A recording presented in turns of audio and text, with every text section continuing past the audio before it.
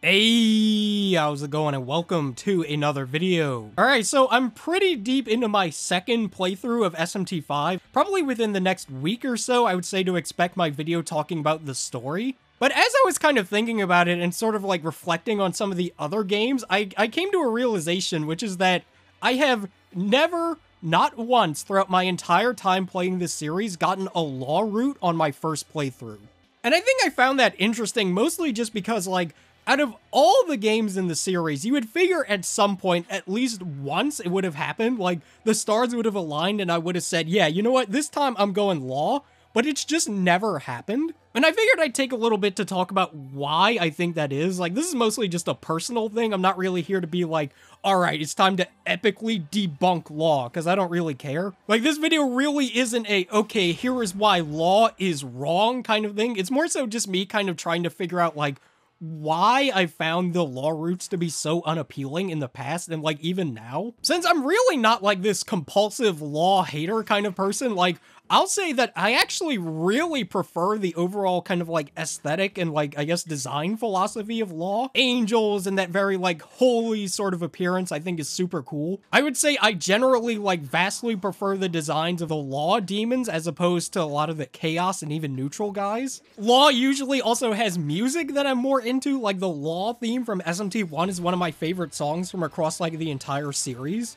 So you would figure with all that, at some point I would have been like, alright, you know what, law is the way to go this time, but it's just never happened. And the obvious answer is pretty much just like, yeah, I just like neutral and chaos more. And I'm definitely not alone on this, like, I don't really have a good way of proving this, but it generally feels like more people are more into the neutral and chaos side of things. There's definitely a lot of law boys out there, but it kind of feels like, in general, like, neutral and chaos is the more popular pick. So even though this is definitely more of like a personal thing, I'd imagine a lot of people can probably relate. And even if they're open to the idea of going law, for whatever reason, just certain factors just kind of stop them from doing it. So I guess I'll start by talking about the law character. So I think, at least for me, one of the bigger kind of hurdles when it comes to like getting into law, I like describing law as if it's like an anime or something. It's like, yeah, you want to get into law? If I want to get into law, should I start with the manga or the anime? But yeah, I think one of the bigger issues for me is really just the lack of law characters that I really like or that I can like attach myself to. I was kind of amazed to find that like I was perusing through the wiki just trying to look at all the different law characters,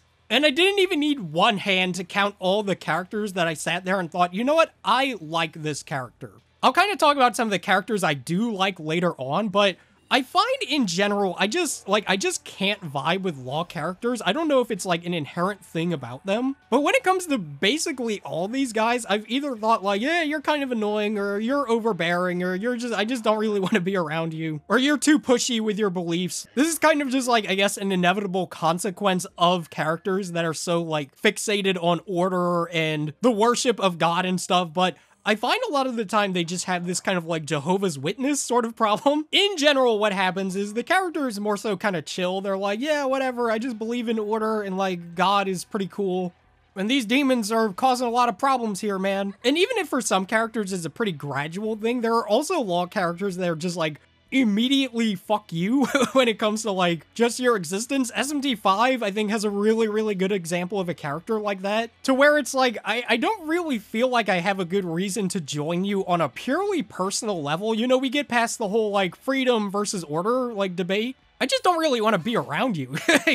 I think I've definitely throughout SMT had these like, especially chaos and neutral characters, where I stopped and thought, yeah, you know what? I think I'll go chaos and neutral because I'll get to hang out with this character. It's like, oh man, Isabeau is gonna be my buddy if I go neutral in SMT4? Neutral's looking a lot more appealing. So sometimes it more so almost comes down to this problem of like, okay, who would I rather spend the rest of the game with? And even if the chaos or neutral character is still kind of annoying, a lot of the time I find they're still more pleasant than the law character of that game. Now, there are good law characters. I think like one off the top of my head that I definitely like a lot is Amane from Devil Survivor. Since she never really gets into that kind of like Jehovah's Witness overbearing, follow law or you're like fuck you kind of stuff. She's more so just like, yeah, like these demons are pretty bad. I hope you see the light, amen. And I think that makes the law ending in Devil Survivor feel a lot more inviting, since it feels a lot more like, you know what, if you believe in the Lord and salvation, like, I'll be waiting for you. The choice is yours. Another law character that I love very dearly is actually Mastema in SMT4. Mastema in 4 is probably unironically my favorite law character because he's so different from the typical angels and just like people that you kind of associate with law. That Mastema is a much more kind of like New Testament sort of figure, since God in SMT is absolutely based on like Yahweh in the Old Testament, who's a very worship me, you shall have no other gods before me. If you don't obey me, then I'll kill you. I'll probably just kill you anyways, but just a very strict, firm, kind of dictatorial figure. Whereas Mastema takes the more so kind of like, go to church on Sundays, but you got enough time to get home and go watch the football game. Like, it's, you know, he's that kind of guy. Another character that I really like is actually Satan. Since Satan kind of similar to like SMT4 Mastema, he's very much a order is good, the demons are bad, but it is possible that God is kind of being an asshole. Like, he's that kind of figure. And see, those are the kinds of people that I'm okay with hanging out with. Like, those are the guys who are like, yeah, you know what? I think my idea is better. You know, the insanity and madness of chaos is probably no bueno, but they're not a lunatic about it. Another thing that I think kind of keeps me from going law, and I'd imagine this is the same for a lot of people, is that I feel like law kind of takes away from the power fantasy of playing SMT. Since one of the most fun things about the entire series is just, you know, gathering this horde of demons and feeling like your character is super significant and super powerful. Feeling like your choices are going to dictate just like how the world ends up being. You know, that shit is rad. And I figure for a lot of people, they kind of feel the same way. You kind of start to feel like an errand boy instead of this all-powerful either like Lord of Chaos or this savior of humanity. Obviously, I guess that depends on like your interpretation of saving humanity, but a lot of the time it feels like when you go law, you're kind of just like bickered at, go do this. Go carry out the Lord's will. Like, us angels or whatever it is, like, we're really the ones running the show. You're just gonna be a good little errand boy. Carry out the Lord's will. And I'm gonna just like, fuck you, man. And I don't think that, like, every law route has this problem. I think Devil Survivor does a pretty good job at kind of balancing out the two, to where you still feel like a big shit cool guy. You're just like, you're God's big shit cool guy. Whereas in a lot of the other law endings, it kind of feels like, yeah, you're God's big shit cool guy for now, but you're ultimately kind of disposable. And speaking of God, so this is kind of something that I've started to kind of realize or kind of think about law, is that I'm kind of under the belief that law is better when it's as far removed from like Yahweh, YHVH, whatever you want to call him, as possible. But this is kind of just a problem that I think is sort of like inherent to the series. Like, it's kind of been this way since Megami Tensei 2. And it's that God has basically been propped up as being the final boss for fucking 35 years just about. And it's so hard to get away from that because, like, I feel like kind of objectively, no matter how you look at it, even if you're looking at it from the perspective of somebody who supports law, it's kind of hard to get away from the fact that the series has written itself so that God is like, he is the final boss. I don't remember if this is the case in Megami Tensei 2, but in 2 and 4 Apocalypse, he's the final boss no matter which ending you pick. It's kind of funny, like the same thing happens in both of those games, to where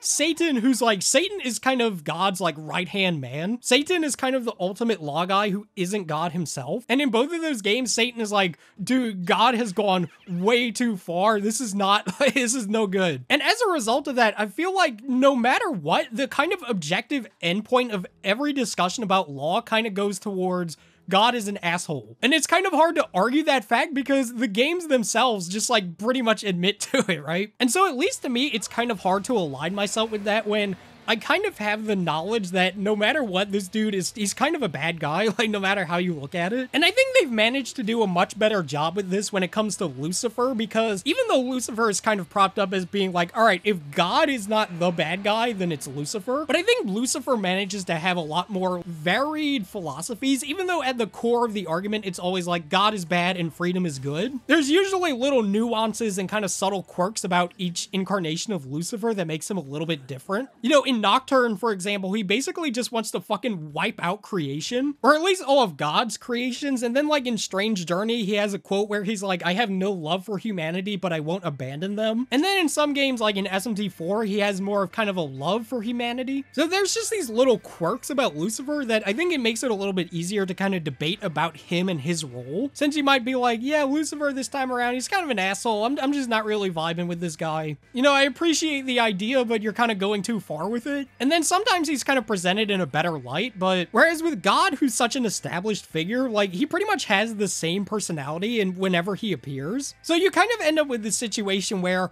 the character is either just like a no-show. In most of the games, he's just like alluded to. You know, SMT1, he doesn't show up. He doesn't show up in Nocturne. He doesn't show up in regular SMT4. Doesn't show up in either of the Devil Survivor games. So a lot of the time, the angels are more so acting in his place. Since then it becomes a lot easier, I think, to argue for Law because, dude, God is gone. So then the single biggest sticking point of that alignment is nowhere to be seen. So I'm not really sitting there thinking like, yeah, like I would join up with Law, but I kind of know what your boss is like, so... So I think that might honestly be the biggest problem when it comes to Law, just is kind of like the God dilemma. Dude, the God dilemma sounds like a video of fucking 2012 YouTube atheist would have put out. And I think that's why the endings of Devil Survivor and SMT2 are the ones I kind of vibe with the most. Because the ultimate message of those is more or less just like, yeah, order is probably the best course for humanity, but God is still a tyrant and like pretty bad. So I think that's the kind of Law route I'd totally be down to do. Just having this kind of figure who's like, you know what, we're going to stop chaos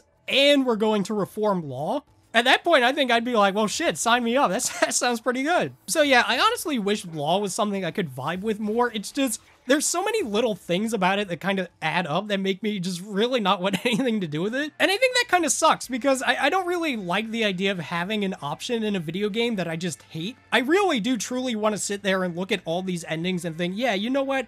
This seems like a good idea. Since, man, those angels are fucking cool. Law has such a great aesthetic. I kind of feel bad because I really want to be a part of that, but the whole rest of it is just not particularly appealing to me. But yeah, that has been the video. Thank you all so much for watching. I'll see you guys next time.